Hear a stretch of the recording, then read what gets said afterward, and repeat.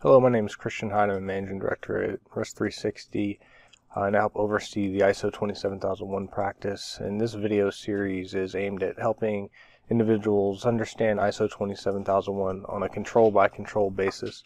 So in this video, we're going to cover the first set of controls, which is clauses A.5.1, which is around information security policies.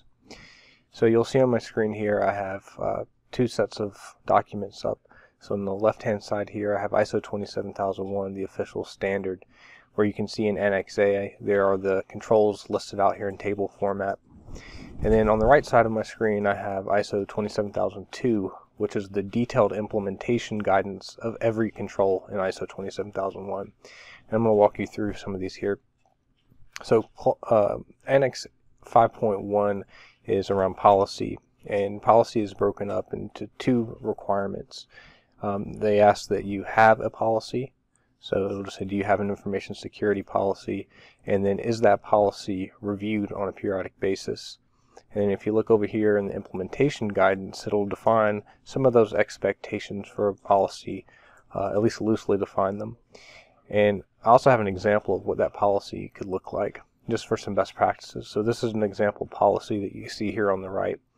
So having the policy, what we recommend if you're a Risk 360 client is to base that policy on ISO 27001. So if you look at this, you'll see that we cover every element in ISO 27001. I've also seen organizations that will do that based on other frameworks like NIST or CIS Top 20 or whatever makes sense for your organization. We chose ISO because we're talking about ISO here. So if you cover off on all of those topics line by line, it's a pretty laborious effort.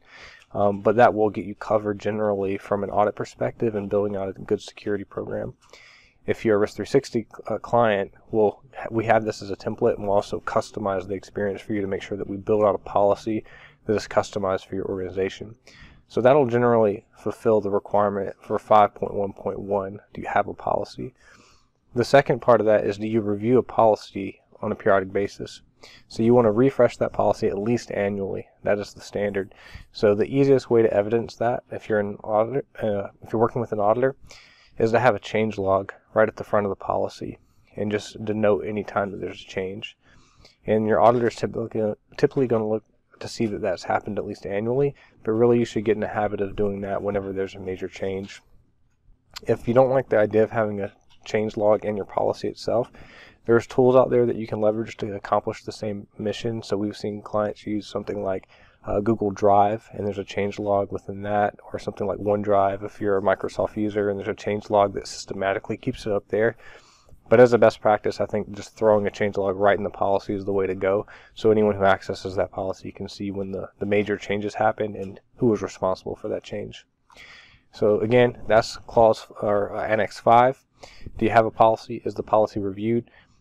The trick to that is really putting together a really good policy, and I recommend doing it based on the annex controls like we showed in this table of contents here. If you have questions about that, feel free to reach out to our team at Risk 360, and we'd be happy to help.